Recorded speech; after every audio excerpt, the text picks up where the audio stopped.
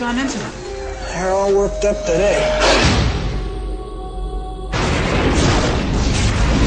We've found something extraordinary. Extraordinary and disturbing, that is. You recall what you said about how polar melting might disrupt the North Atlantic current? Yes.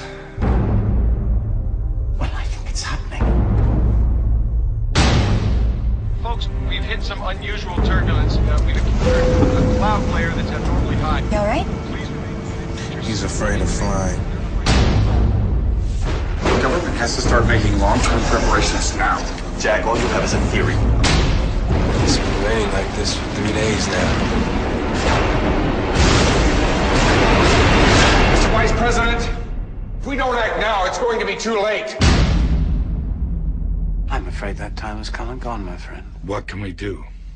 Save as many as you can.